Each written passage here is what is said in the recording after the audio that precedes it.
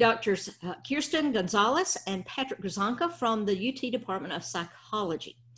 Dr. Gonzalez is an assistant professor whose research broadly focuses on the psychological well-being of individuals with marginalized identities, including racial, ethnic minorities, and LGBTQ+ people.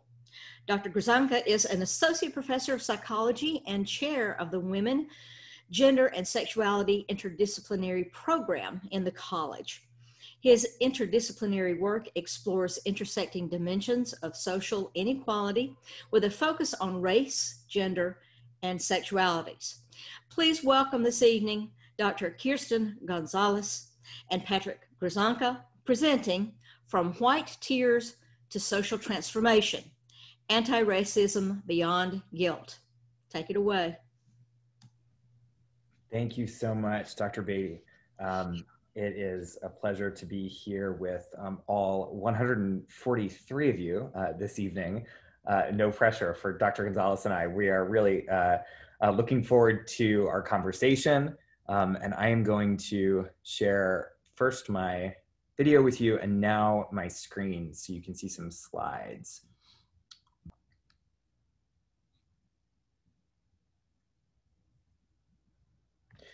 Recently, since the uprisings that began after the murder of George Floyd in May, there has been a surge of interest among white people in books and resources like the ones on your screen that are designed to educate white people about racism and anti-racism.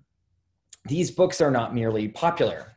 They represent the best-selling books of the year, topping list after list of critics' choices and sitting at the top of resource guides for white people seeking to develop their understanding of racism and white supremacy, as well as those seeking tools and guidelines for anti-racist work.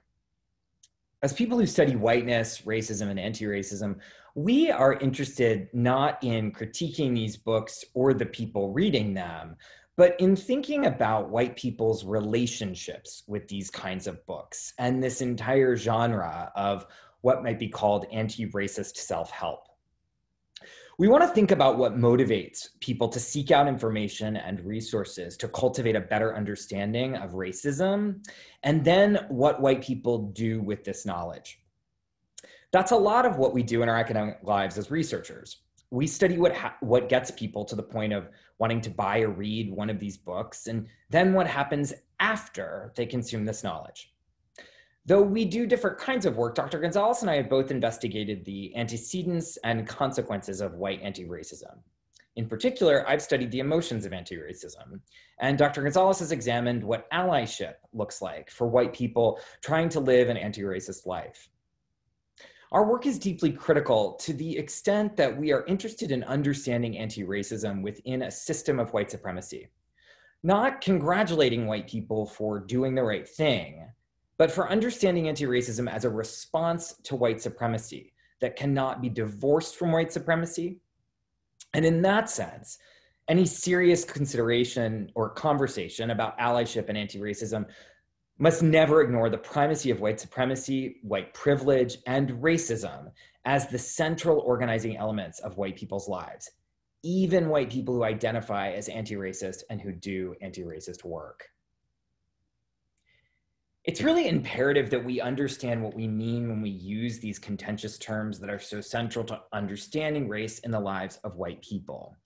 And indeed, much of what we understand about racial inequality, or rather how racial inequality works and how racism is perpetrated and perpetuated by white people, comes from the lived experiences and scholarly inquiry of people of color, especially African Americans.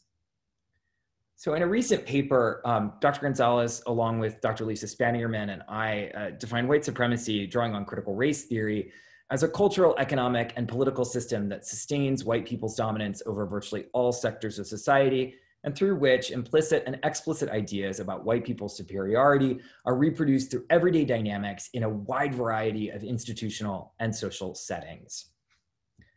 Likewise, we draw on Ruth Wilson Gilmore and her influential definition of racism as the state-sanctioned or extra-legal production or exploitation of group-differentiated vulnerability to premature death. And I think that this definition is especially imperative for us to consider as psychologists, because notice that in that definition of racism, we're not just talking about stereotypes, bias, or even behavior, but rather the systemic social forces that subject people of color to premature suffering and death, limiting life chances, materially and literally. Finally, whiteness. We define here as cultural practices, culturally and historically contingent practices, socially constructed and linked to, but not determined by phenotype. That is the social construction of race. And we think about whiteness here as a powerful social position.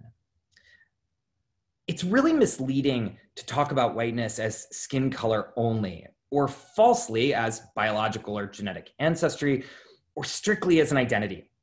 Instead, we use critical race theory to conceptualize whiteness as a social position. We're not talking about this evening how racism and prejudice are something essentially or fundamentally linked to a white racial phenotype, or that all white people experience racial privilege in exactly the same way. One of the ways that conversations about racism get derailed, in fact, is by individual white people defensively posturing that they do not benefit from a particular instance of white privilege, or by claiming exceptions to patterns of white supremacy. The experience of class oppression or sexual minority status, for example, is never an excuse to avoid or deflect considerations of racial privilege. And intersectionality, in other words, should never be used as a backdoor out of accountability for white supremacy. That is not productive or helpful.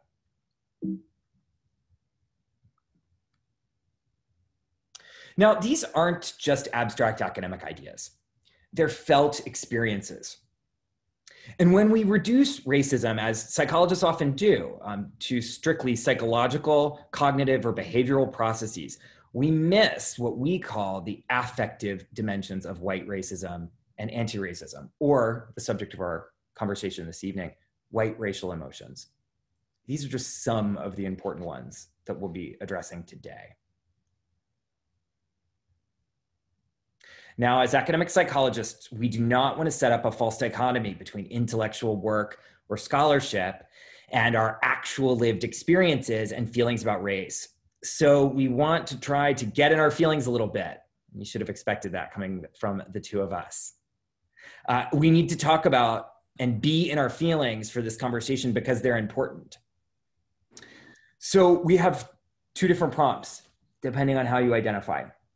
For the white people on this call, we want you to take a moment to think about a recent encounter you've had with a person of color where you felt badly afterwards because of something you said or did that might have been racist. We want you to ask yourself, how did you feel? What are some feeling words that you would associate with this encounter? And for the people of color on the call, think about a recent encounter you've had with a white person or group of white people in which the white person asked you to make them feel better. How did you feel during this request? What are the words you would use to name your feelings? What words would you use to name the white person's feelings or white people's feelings? And we're going to give just a few moments for everyone to sit and think about this.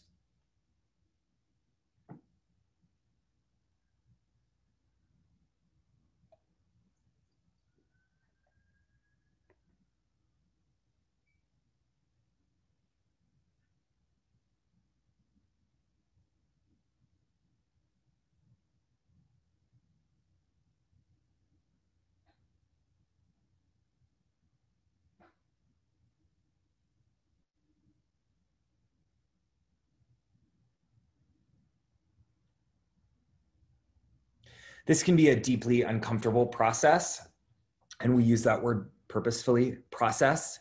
It's part of a journey. We want to encourage you, especially the white people on this call, to get there into these feelings and to try and stay there for the next 45 minutes. We don't want you to run away from those feelings. We want to spend just this brief time together thinking about those feelings, what they do for us, the work they do in the world sociologically, and how we can harness these feelings in the interest of social transformation, not just in the interest of feeling better. Now, interestingly enough, white people have a lot of feelings about white guilt.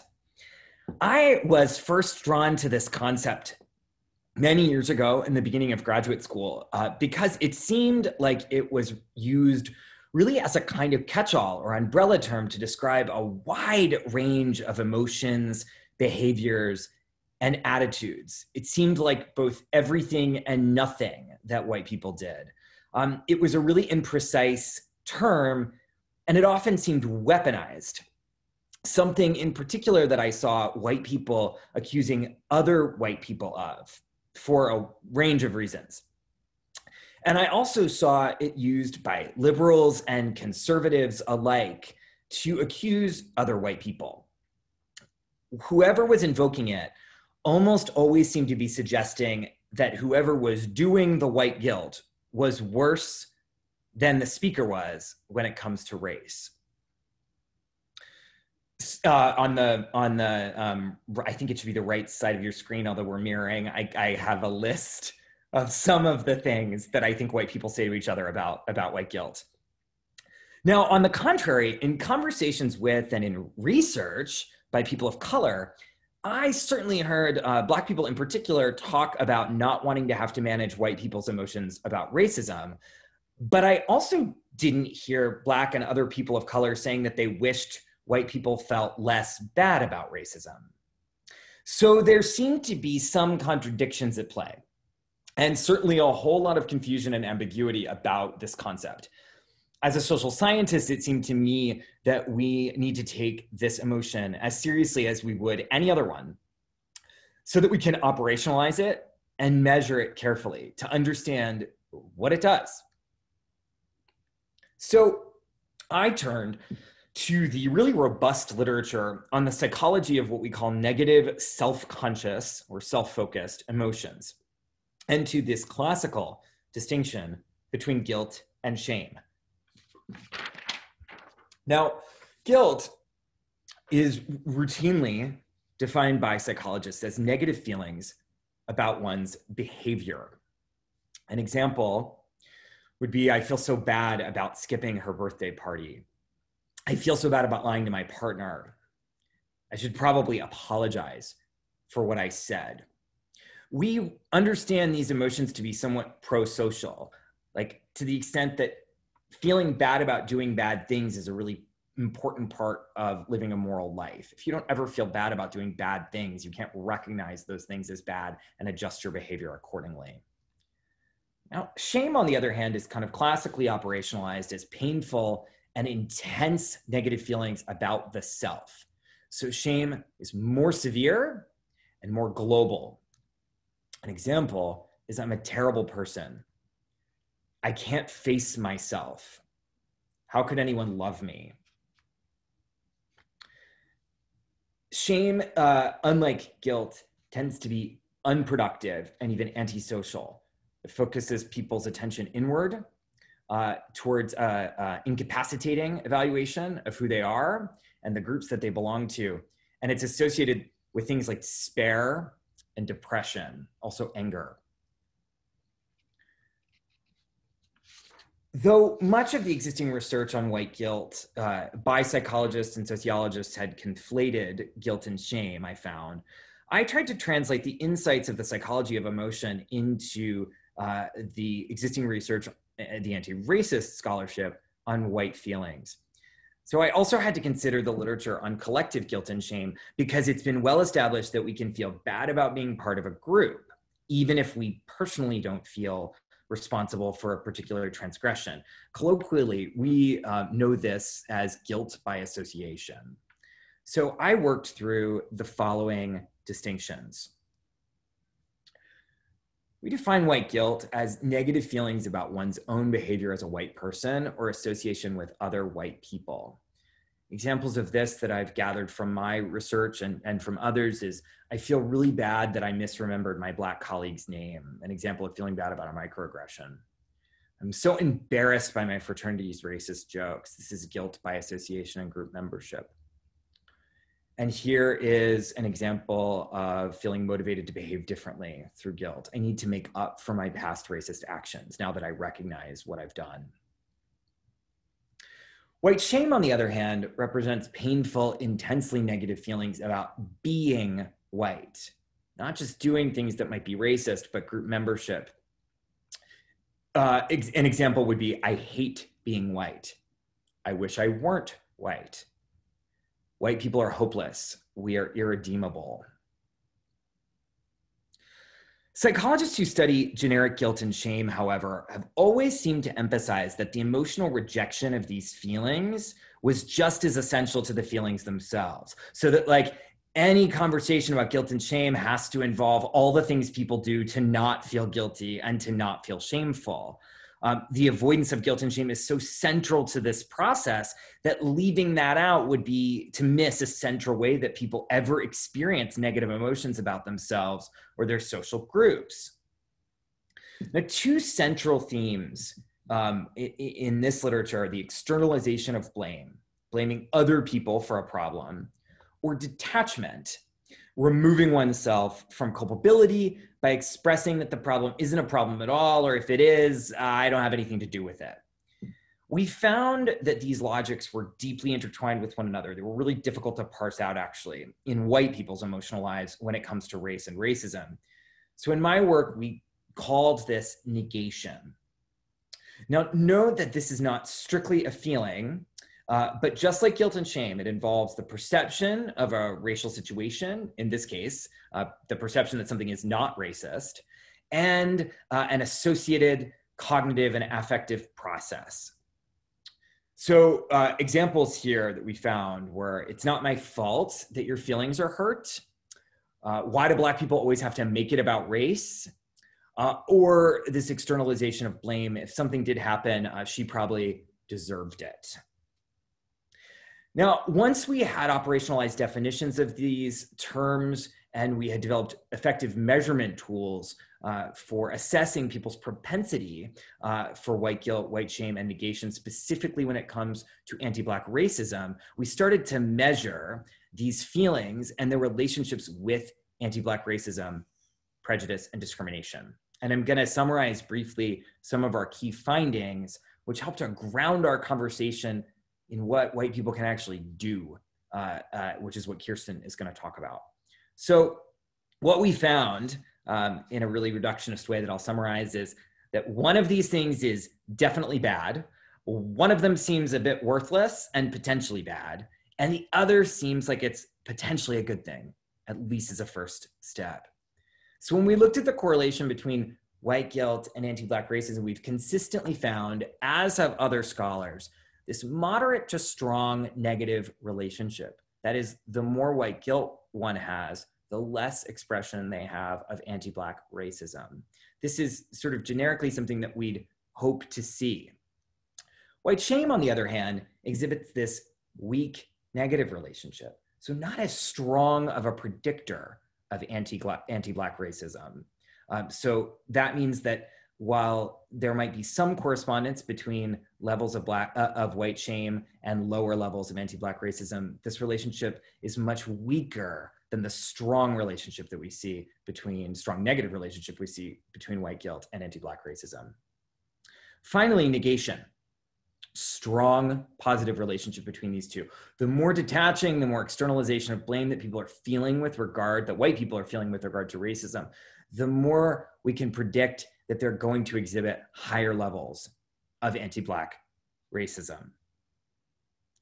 This is all really important to know because it helps ground our understanding of what white people do with their racial emotions.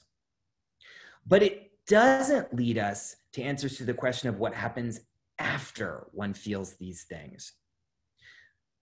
What happens after white guilt?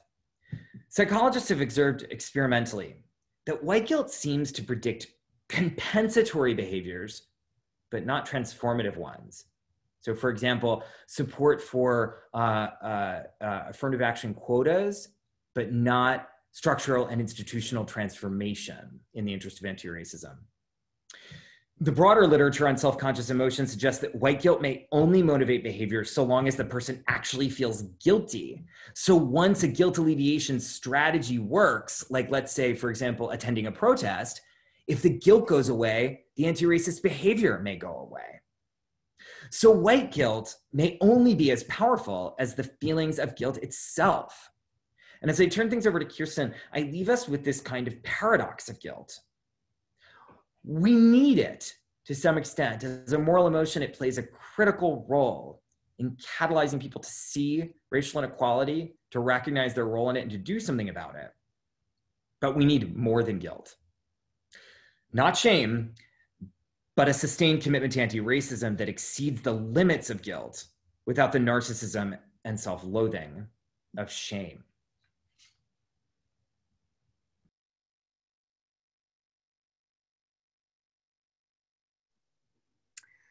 All right. So I'm going to begin by talking about allies. And so I think it is always helpful to have a definition of allies so we can contextualize this talk and what we're talking about. So allies are people who are members of the dominant or majority group, who work to end oppression in their personal and professional lives through support of and as advocates with and for an oppressed population. So there are three main takeaways that I really want you to consider as you consider thinking about your identity as an ally, or maybe somebody who is growing in their ally identity. So the three main takeaways of this definition are: one, that allies are typically people who are privileged in some way, shape, or form, so have some sort of privileged status or identity. Allies tend to work to end oppression at all levels of our socio-ecological system, which means that allies challenge their own oppressive thoughts and feelings and behaviors, but also challenge the oppressive thoughts and behaviors of other people, and challenge oppressive institutions and organizations, and finally challenge oppressive legislations and policies that are reinforce structural oppression. The third point that I want to make is that allies work alongside members of oppressed groups to advocate on behalf of and with oppressed people. So the key here is that allies don't kind of go off on their own and make decisions about what's necessary and needed for the marginalized group that they're working with, but they work in coalition and collaboration with marginalized community members.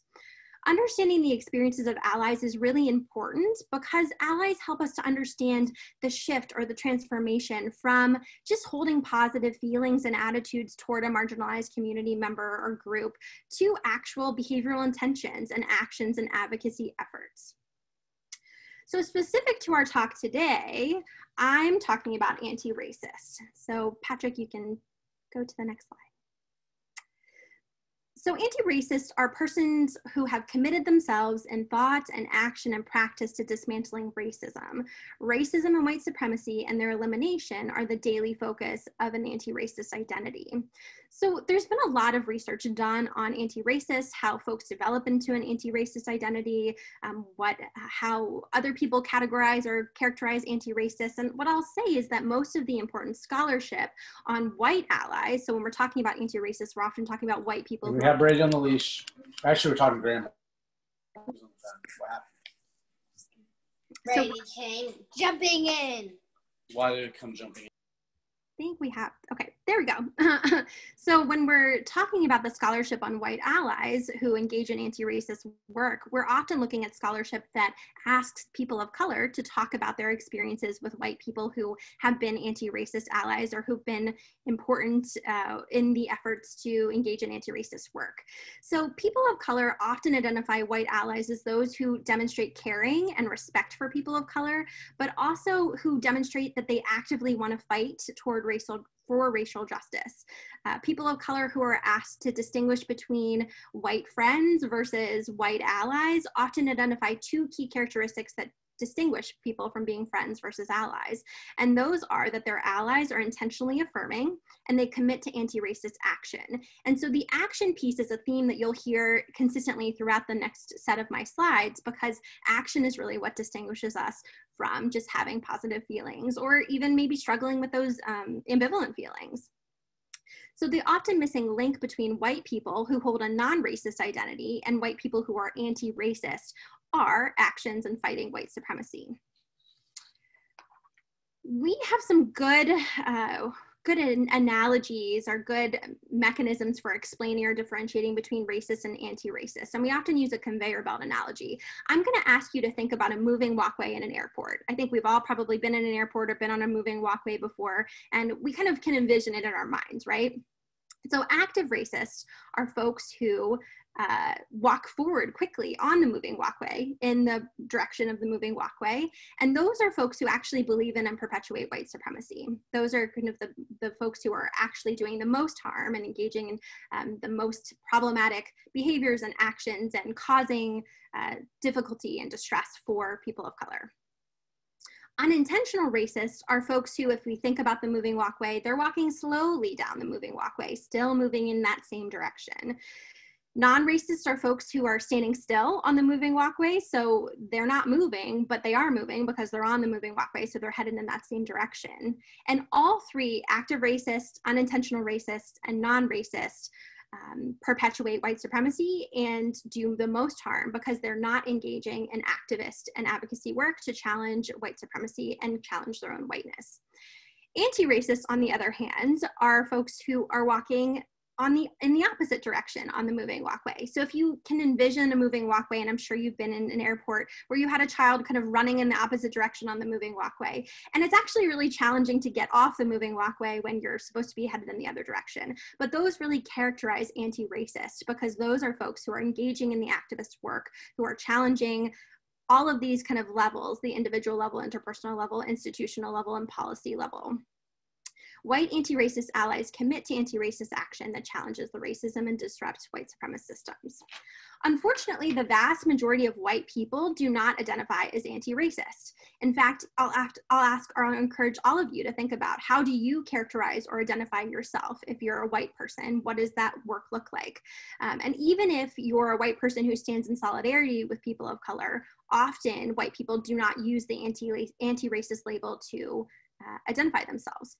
I think that there are a variety of reasons why that could be, but the predominant one that I have encountered in my own work and my own research is that white people don't know how to have conversations about their whiteness. They don't know how to talk about having a white racial identity. They don't know how to talk about the ways in which they reinforce and perpetuate white supremacy in their daily lives and how they do harm to others. And I think that deep interrogation of whiteness is really what is the critical component for making the shift into an anti-racist ally.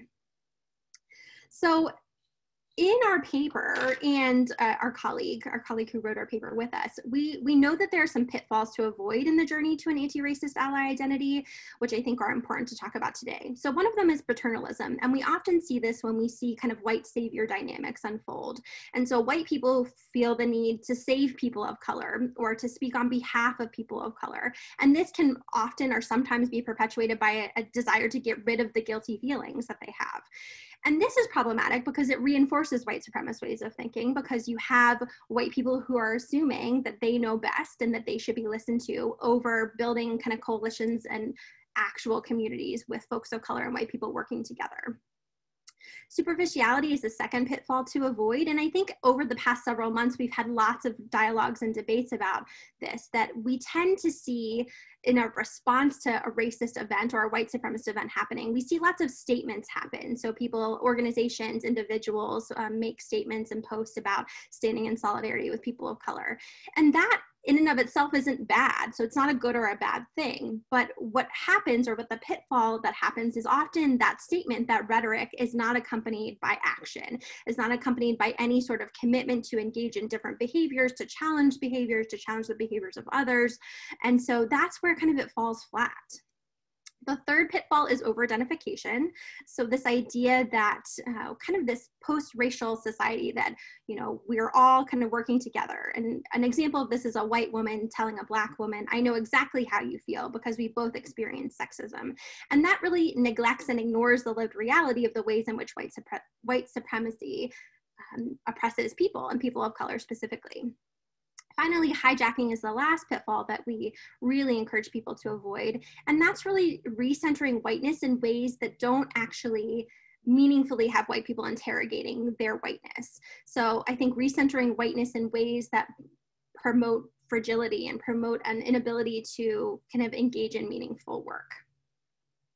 Fortunately, our work has suggested that there are some important components to how we can avoid those pitfalls and develop a white anti-racist ally identity.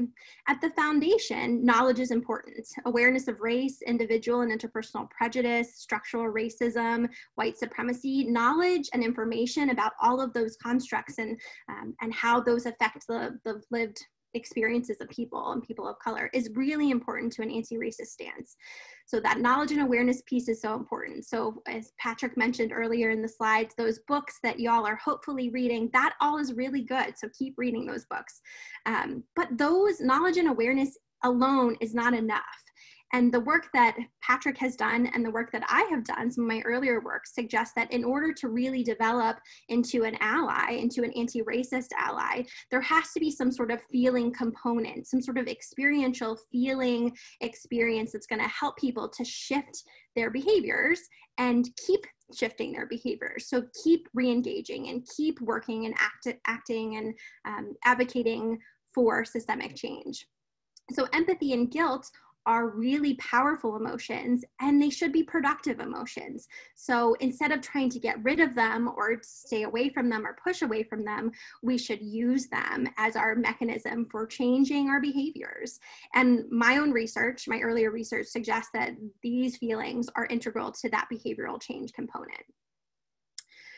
Finally, a white anti-racist ally identity, it's important to develop a meaningful, it's important to have a meaningful exploration of whiteness. And so that means, what is it? What is your racial identity as a white person? How does whiteness operate in our society and in our global world?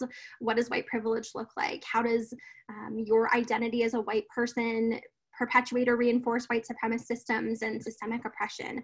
A deep interrogation of that means that we're not running away from those questions, and we are constantly trying to think about how that informs our behavior. So using our feelings to inform our behavior instead of trying to move away from them. Over the last several months, I've really appreciated some of the graphics and the things that I've seen on social media. And one of the important graphics that I've noticed is this discussion and distinction between performative allyship and authentic allyship. And so performative allyship, really folks who are engaging in that type of allyship are doing so to feel good about ourselves, to get rid of the guilt and the feeling, the negative feelings that we're having, to get brownie points or a pat on the back, to actually get acknowledgement and recognition for the work that those folks are doing. So if you look at this graphic, you'll see that folks often center themselves and they're concerned with optics, and they're not really focused on the behaviors they're engaging in. However, we have other information that really suggests that authentic allyship is much better. And if you look at that graphic, you'll notice that there's several pieces of information that I've already talked about in terms of the commitment to anti-racist work. So the behavioral commitments, the sitting with the discomfort and having your feelings and using those productively, not making it about yourself. So authentic allies are often not concerned with getting appreciation or acknowledgement. And I think the most effective authentic allies are ones who work behind the scenes, who take no credit and need no acknowledgement for the work that they're doing. So they're committed to anti-racist work, and it's not about you. In our paper, my paper with Patrick and Lisa Spanierman that Patrick mentioned a bit earlier, we provide several tools that we think can be used to combat white supremacy. So on the right side of your screen, you'll see a list of the tools that particularly pertain to allies. And so first is transforming predominantly white organizations to be self-critical about their whiteness. And one of the ways in which you might do that is through accountability groups for white people. And so we first have to have the difficult and the uncomfortable conversations and the feelings about what it means to be white in this society, in this country, and I think in the world too. And we often don't do that, and it's very threatening and very scary to have those conversations. And so that's the first step. Ally research that centers the perspectives of people of color, when we explore how white allies can combat white supremacy and work toward the liberation of people of color. I talk a little bit about the ongoing work that I'm doing currently, and that pertains to this line. We need to focus on truth and reconciliation and privilege disinvestment for predominantly white institutions and communities. And we need to look at the transnational literature and the research that can support this disinvestment. creating and supporting spaces within predominantly white institutions for white people to learn about whiteness, develop white anti-racist identities, heal from their own racism and the pain that they've caused others, and engage in institutional transformation. So I think, you know, talks like these types of series are ways in which white people can continue to explore and think about what it means to be a white person and how that can inform or impact their anti-racist work. And finally, foregrounding the interests and needs of people of color, identifying points of resistance among white people in the design and evaluation of community-based interventions, and consulting with communities of color to learn how psychological science can promote attitude and behavioral transformation among white people. So really the idea of building coalitions between white allies and people of color so that we can better understand how we can engage in this transformative process. Okay, so one of the things that Patrick and I talked a lot about when we were planning for this talk was you probably signed up for this thinking that you were going to get a checklist of ways for you to be a better white person. You probably thought, oh, I'll get some tips and tricks on how to be a good white person. And ultimately, I hope that what you're hearing from us is it's not as easy as that. And it often involves a lot of work to think about yourself and think about your feelings and how that can inform your behaviors. But we do want to give you some things to think about and some concrete things to think about as you consider how you might start your own transformation. So I mentioned that I have some ongoing work where we've, myself and students in my lab and a colleague of mine, we asked queer and trans folks of color, people of color broadly as well, to talk about what's helpful and what's unhelpful about the allies in your life. So the self-identified people who have been allies to you. And if you glance at this list on the right part of your screen, none of these should be surprising to you. None of them I think are super new and unknown. But I think speaking out on behalf of people of color, protesting and speaking out in friend groups, the constant challenging the behavioral challenges of confronting racism when you see it, listening to people of color, so relying on people of color in terms of asking or understanding what the needs are of the community and not assuming that you know best as a white person.